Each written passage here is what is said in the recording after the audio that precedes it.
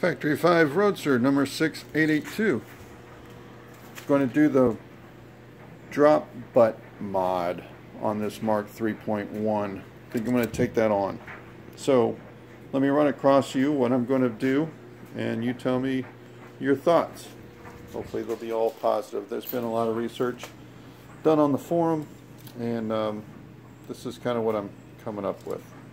So first, what I'm going to do is weld in a piece of 3/4 inch tubing from down here to this vertical, and it's going to be 12 inches long, and that's going to be able to support the fuel tank and this bar when I cut this. I'll have some sort of support there.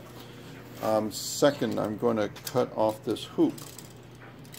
Third, from 15.5 inches to here, at our mark here, I'm going to start cutting along this blue line.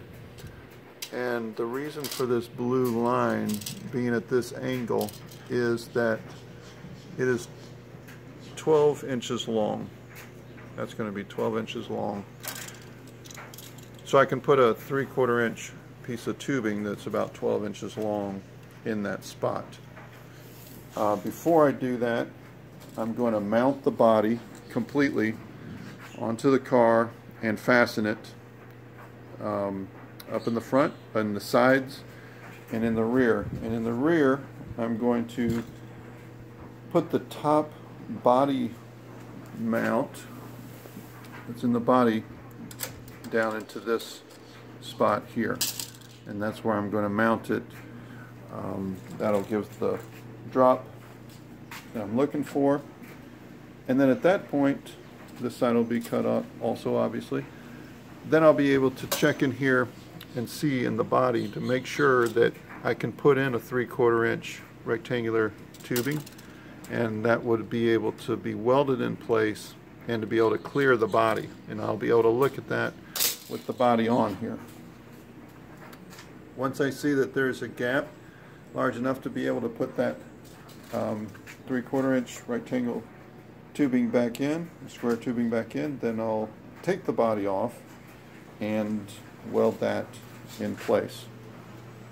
Then I'll trim off a little bit of this hoop, lower it down, and keep it in line with where it is now, which is 17 inches from back there, and then the hoop will be back in the same place that it was, just a little lower. At that point, I can start to fit in cardboard inside the body and get the new shape of the panels, and then I'll be able to trim the panels to be able to fit the new lowered rear. That is the plan. So I think that's going to work. I'll kind of fumble through it a little bit, trying to get the courage to try it. I'm going to drop the tank to be able to help out with it a little bit. I'm going to also take this off so that I'll just put on an actual mount. And then when all that's done, I'll be able to put a new plate on here with another body mount on there. Alright, fumbling through my words, so I'm going to go. See ya.